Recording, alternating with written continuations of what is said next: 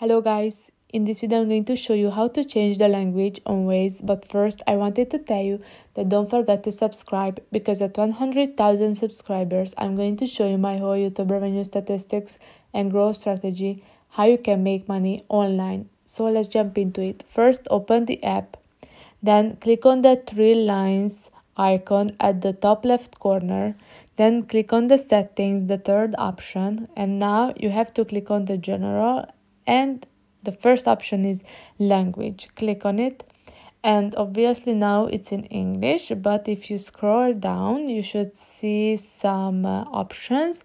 The main languages or the most used languages are here, so you have to select your language and then you will be all set and will see the settings and everything in that language. So I hope this video was helpful for you. If it was, please consider subscribing and see you in the next one. Bye bye.